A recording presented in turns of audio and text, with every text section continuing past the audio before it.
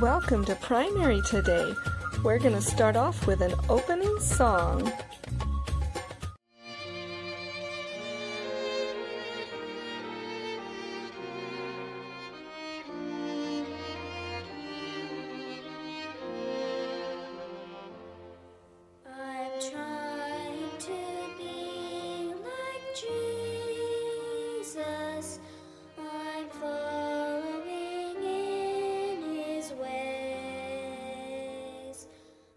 Trying to love as He did in all that I do and say.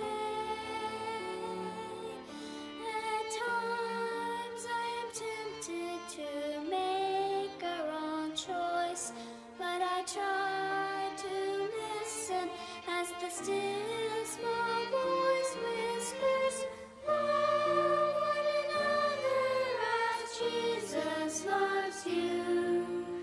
Try to show kindness in all that you do. Be gentle and loving in deed and in thought. For these are the things Jesus taught. I'm trying to love my neighbor. I'm learning to serve my friends. I watch for the day of gladness when Jesus will come again. I try to remember the lessons He taught.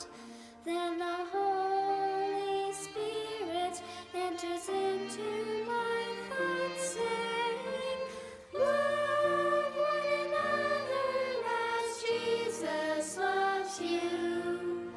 Try to show kindness in all that you do. Be gentle and loving in deed and in thought. For these are the things Jesus taught.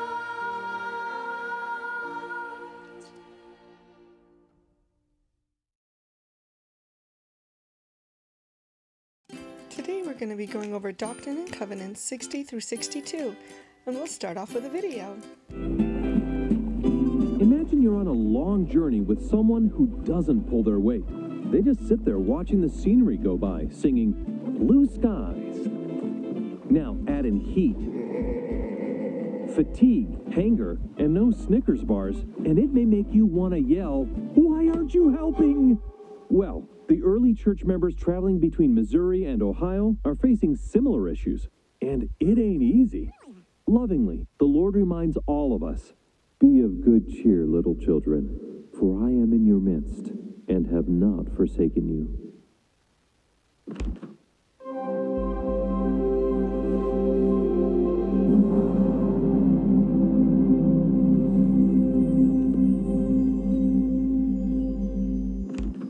It's August 8, 1831 in Missouri, and after dedicating the land and temple lot, the missionaries pack their bags and prepare for the long trek back to Kirtland. But before they leave, the Lord tells them in section 60, "With some, I am not well pleased." Because they didn't open their mouths and proclaim the gospel on the trip down as they were commanded. He tells them to repent and no longer be lazy with their talents as they travel back to Ohio. Hopping into their canoes the next day, Joseph and 10 elders paddle east on the Missouri River. The first day goes okay, but the second day? The oppressive Midwest heat, humidity, irritating bugs, and very little food caused the whole group to be cranky. Paddle on the right, not the left, the right. Whoa, whoa. Your right, not my right. Are you Not kidding the C me? stroke. Do the J stroke. The J stroke. Ah! What, are you asleep up there? Did you even see the rock? Look, these guys are not sailors, and some can't even swim. And this river is very difficult to navigate and full of dangers. After Joseph and Sidney are nearly capsized by a submerged tree, Joseph says, "Enough for today. Everyone off the river. Let's set up camp and get some dinner." Stretching his tired muscles, W. Phelps turns back to the river and is shocked to see the destroyer riding upon the face of the waters. Whoa, what a crazy day! After a hot meal, the group calms down, discusses their difficulties, and forgives one another. Except for Ezra Booth, who's become very bitter. Now, Ezra's a real pessimist, and he complains about Zion and Joseph's flaws and imperfections as a leader, prophet, and canoeer. The next morning, the prophet wakes up early and receives the revelation in section 61 about these dangerous waters. While this section may be confusing, let's look at what we do know for sure. First, God controls the whole earth, including the waters, not Satan. Second, the Lord doesn't say never to travel on boats or swim in water, but he did want these elders to travel safely. And third, the Lord warns the saints to travel with faith on these waters, referring to the Missouri River. You see, this river back then was treacherous, full of bends and disease and sunken trees called sawyers, which sometimes took down entire steamboats. It was nicknamed the River of Destruction. Now, speaking to these elders, the Lord says a very interesting phrase 3 times. It mattereth not unto me. The first time, they can choose to either make or buy their watercraft to travel on. The second choice is to travel by water or by land, as long as they fulfill their missions. And the third time, they can choose to travel all together or 2 by 2. In other words, it's up to them to choose their own adventure. As long as they're preaching the gospel, it doesn't matter to the Lord. Today, many people get paralyzed by perfectionism and want to be exactly right or told what to do. But often the Lord's response is, it mattereth not unto me. In other words, he's not saying he doesn't care what we're doing, but to put first things first and focus on what's most important. You know, put the big rocks in first, and then there's room for all the sand. Meanwhile, 2 other dynamic missionaries focusing on the best things were Hiram Smith and John Murdoch. Now, John's wife Julia had died a few months earlier, giving birth to twins, and he'd asked Joseph and Emma to adopt them since they'd lost their own twins days before. Okay, like the other missionaries, John and Hiram were called to travel to Zion preaching along the way. But since they traveled via Detroit, they hadn't yet made it to Independence.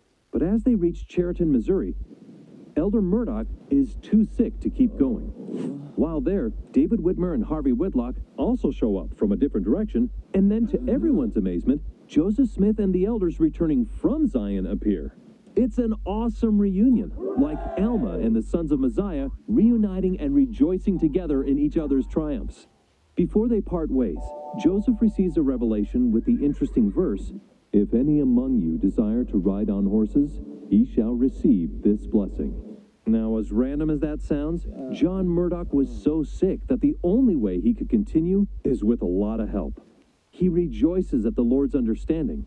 Hiram purchases a horse, and they continue on to Zion. Oh, boy. Our loving Heavenly Father usually lets us struggle a lot on life's journey to teach us and let us grow. President Hinckley explained, anyone who imagines that bliss is normal is going to waste a lot of time running around shouting that he's been wrong. Life is like an old-time rail journey, full of delays, sidetracks, smoke, dust, interspersed only occasionally by beautiful vistas and thrilling bursts of speed. The trick is to thank the Lord for letting you have the ride. So keep smiling and remember the Lord's promise.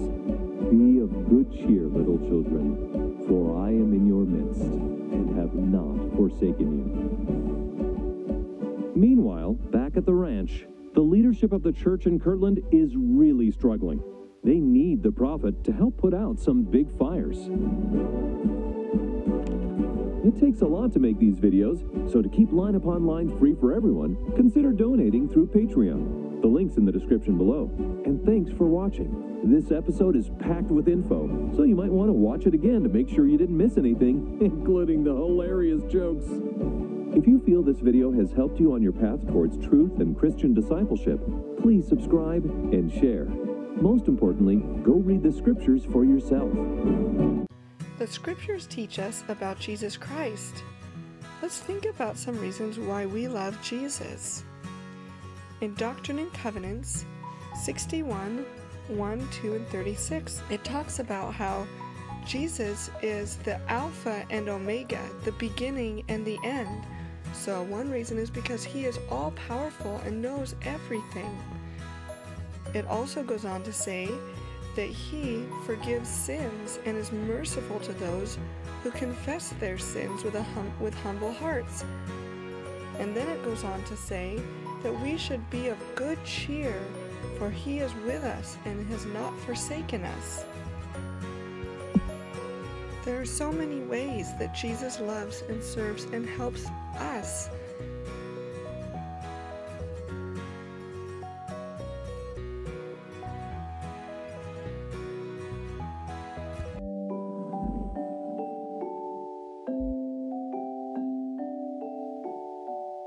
When we learn about Jesus Christ, our faith in him can grow stronger. The scriptures teach us many things about Jesus Christ, and if we read the scriptures, we can learn all about him. Jesus Christ is powerful. He had the power to create the earth. He also had the power to calm the storms and the seas.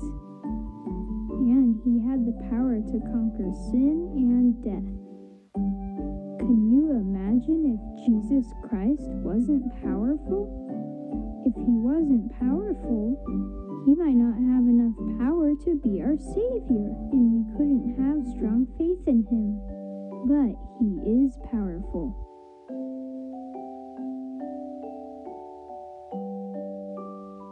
Jesus Christ knows all things. He knows about the stars.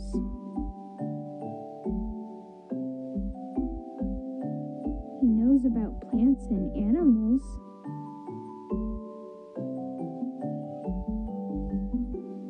He knows all of God's laws. And he knows each one of us.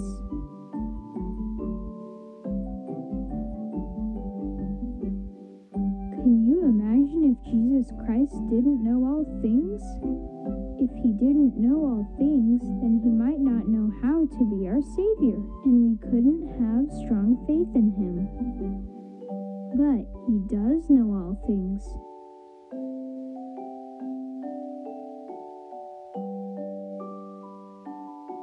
Jesus Christ keeps his promises. He does not ever lie. If he says he'll do something, he will do it.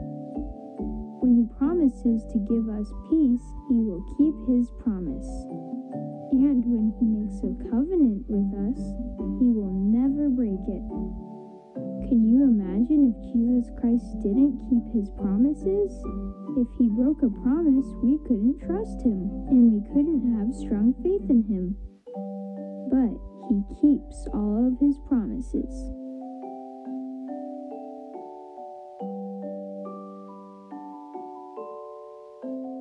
Jesus Christ loves us perfectly. He loves each one of us so much. He will not forget about any of us, and if any of us are lost, he will come and find us.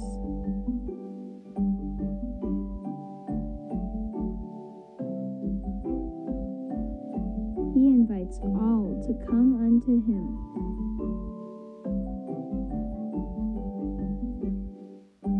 Can you imagine if Jesus Christ didn't love everyone? We would wonder, does he love me? Does he remember me? And we couldn't have strong faith in him. But he does love us. He loves each one of us perfectly.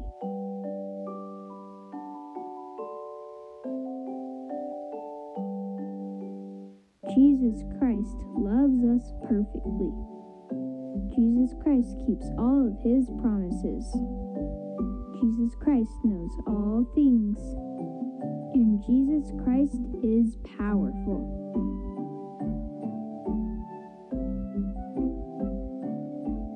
The more we know about Jesus Christ, the stronger our faith in Him can grow. The Scriptures teach us many things about Jesus Christ, and if we read the Scriptures, we can learn all about Him.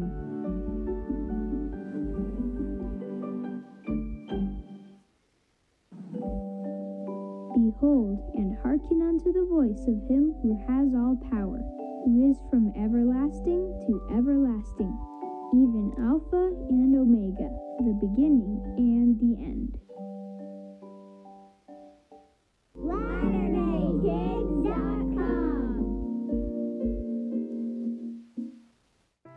Jesus wants us to share His gospel.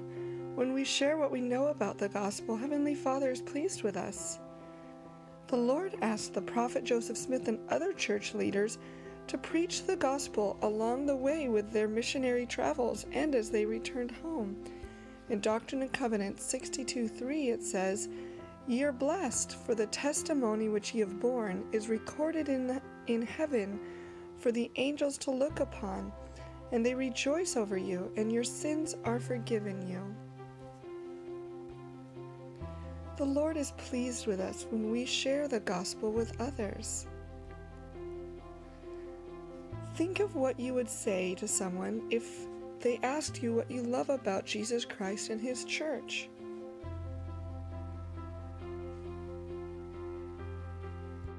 A child's testimony can be just as powerful as an adult's, because the power of testimony doesn't come from a person's age or experience, but from the Holy Ghost.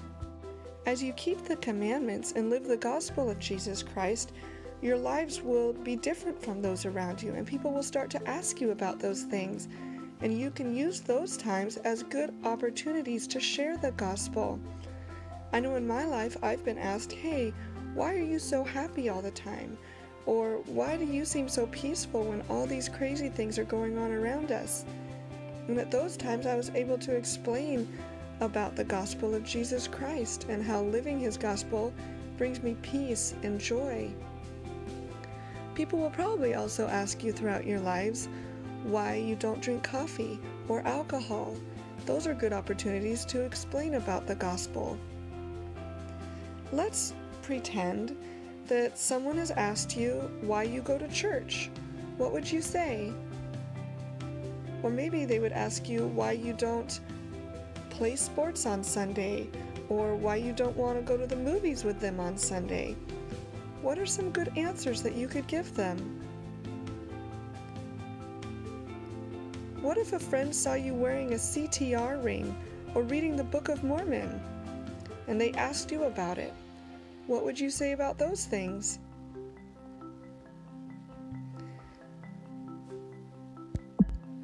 When we live the gospel of Jesus Christ, our lives will be a testimony and will open up opportunities to share the gospel throughout our lives.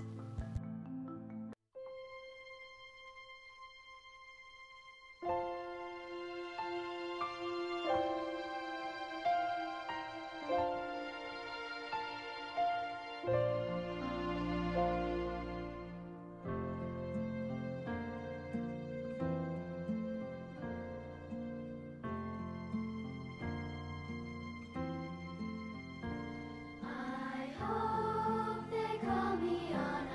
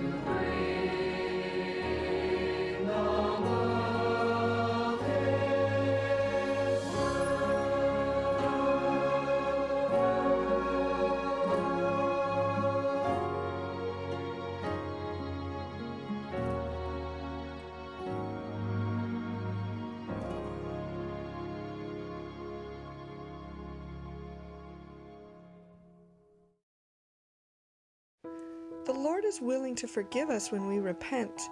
Joseph Smith and other church leaders were not perfect. Sometimes they argued and were impatient. But the Lord was merciful to them and always offered forgiveness if they repented. In Doctrine and Covenants 61 verse 2, it says that the Lord forgives sins and is merciful unto those who confess their sins with humble hearts. What do we learn from these verses about how the Savior feels about us when we make mistakes? For Little Friends, Showing Sorry by Hilary M. Hendricks. Help me, dear Father, to truly repent, making things right and changing my ways. Children's Songbook, page 99.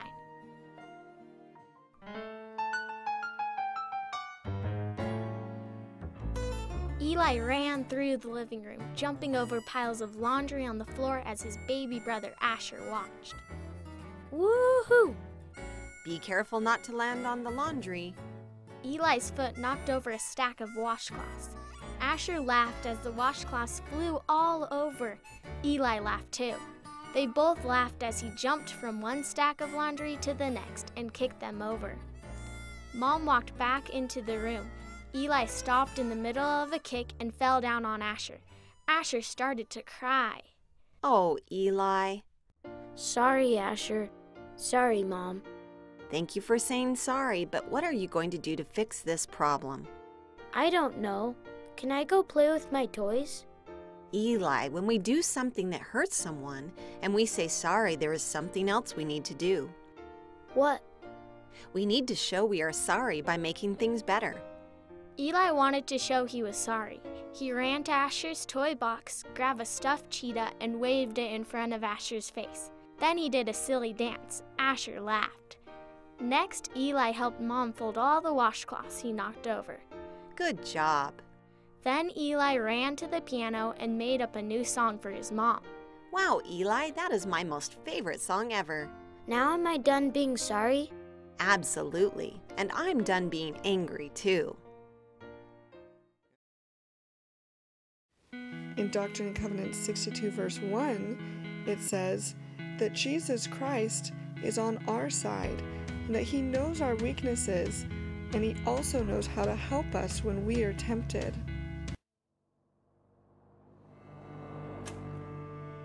What if there were things you could never take back? Words, decisions, mistakes. A world where every heartache lasted forever, where every wound never healed. No autocorrect, no backspace, no delete. A world where man only drifts farther and farther away from happiness, from peace, from God. That's what the world would be like without a savior. Thankfully, that world doesn't exist. Because one quiet night, long ago, in a tiny town, a child was born. Born to change all hearts, end all goodbyes, fix all mistakes. Born to overcome anguish, regret, depression, fear.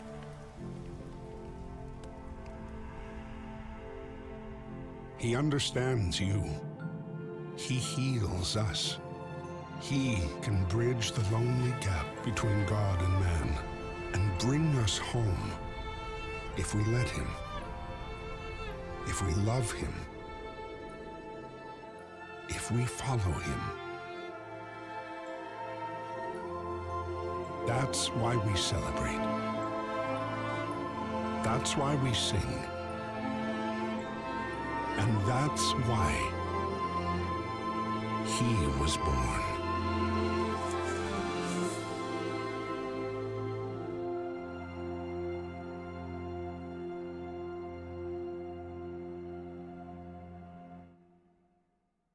What are some ways that we can follow his example and be like him?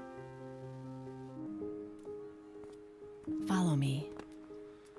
It's a simple request, sometimes spoken from a mother to a child, a brother to a sister, a friend to a friend. It's a request that requires trust, belief, action.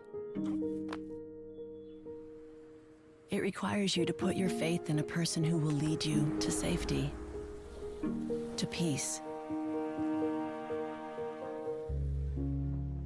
A long time ago, Jesus Christ spoke these simple words to his closest friends, and his invitation still stands today. Come, follow me.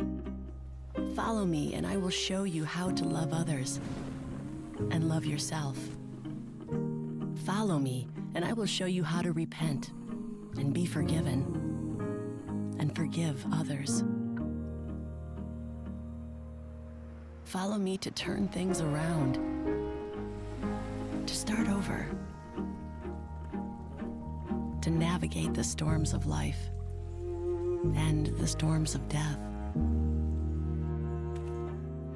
Follow me to find purpose, your purpose, God's purpose.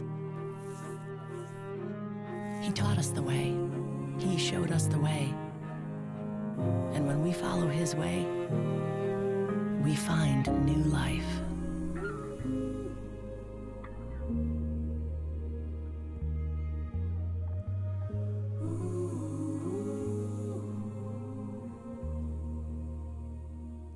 The Lord wants us to use our agency and His Spirit to make good choices.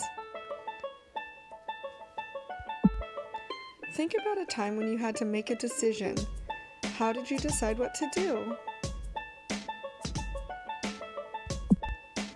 What has the Lord given us to help us make choices? The Holy Ghost, right? I know in my life when I have to make a big decision or don't know which direction to go, I pray about it, and then I use all the information I know of to make the decision that I feel best about. The Spirit helps us feel calm and peaceful or excited and happy about certain decisions. But it's important that when we ask with humble hearts, and we ask being very sincere and being willing to put the Lord's will above our own and do what He wants more than what we want. He also doesn't expect us to ask Him about every single little thing. He wants us to use our own judgment and our own agency to make a lot of choices in life, like what color socks should I wear today, or should I have cereal or oatmeal for breakfast? Sometimes those decisions are important for us, but sometimes He just wants us to make the best choice based on the information that we already know. Now we're going to listen to a book that is read by Flor Gomez called I Can Make Good Choices. I Can Make Good Choices by David Parker. Which shirt should I wear when it is cold outside? Do I cross the street in the middle or at the corner? I stop. I think. I can make a good choice. Do I look at my classmate's paper and copy the answer? Should I tell the truth even if it is hard to do? Should I scream and shout or talk about how I am feeling inside? I stop. I think. I can make a good choice. Should I take something that doesn't belong to me, even if I really like it? Should I walk or run on the stairs? Should I say something nice or something mean to my classmates? I stop. I think. I can make a good choice. Should I do something that I know isn't right because my friend tells me to? Should I go with someone I do not know? I stop. I think. I can make a good choice. What are 2 good choices you made today?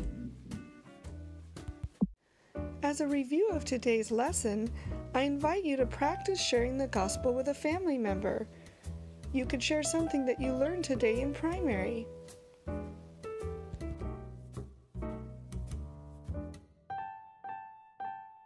Bearing your testimony, even in practice, will help your testimony become stronger.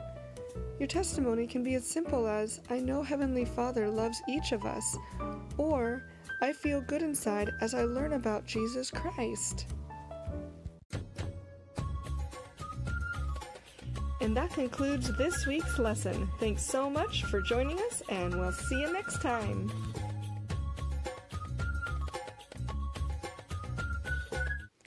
Our closing song is I Want to Be a Missionary Now, as shown from the Come Follow Me Music 2020 YouTube channel.